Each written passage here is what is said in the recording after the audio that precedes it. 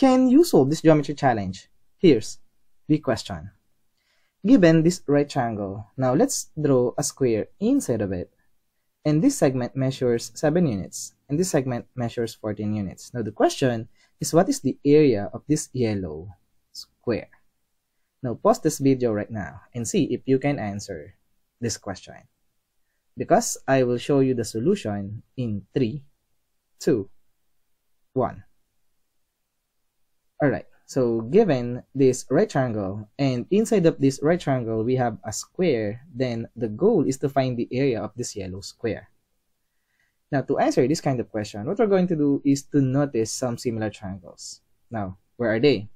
If we let this angle be equal to alpha and this angle be equal to beta, we know alpha plus beta adds up to 90 degrees. And since this is alpha, this angle right over here must be equal to beta, because these two angles adds up to 90 degrees. Now, if this is beta, this angle right over here must be equal to alpha. Therefore, we can say that these two right triangles are similar to each other. Now, since they are similar to each other, notice their hypotenuse. This is 7, this is 14. So, 14 is twice of 7. So, the hypotenuse of this big right triangle is twice the hypotenuse of the short or the smaller right triangle.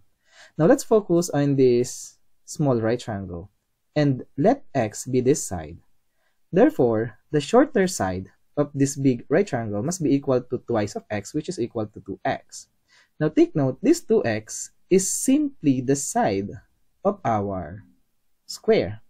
And we know all sides of the square are equal. So we can put this 2x in this position.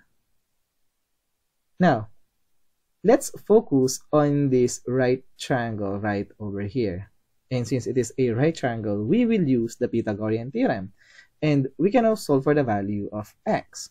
So I have x squared plus 2x raised to the power of 2 equals 7 squared, or a squared plus b squared equals c squared.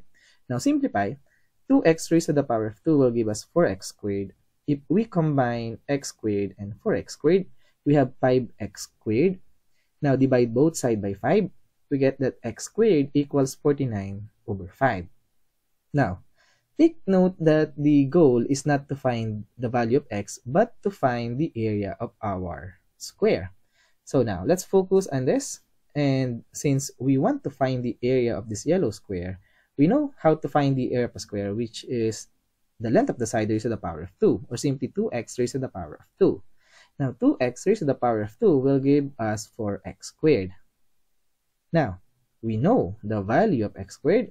This is 49 over 5. So, if we substitute the value of x squared, we are done. So, the area of the square equals 4 times 49 over 5.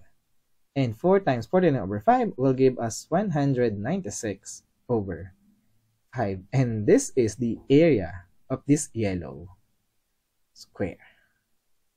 Therefore, given this figure, then the area of the yellow square inside of our right triangle equals 196 over 5 square units. And as always, we are done.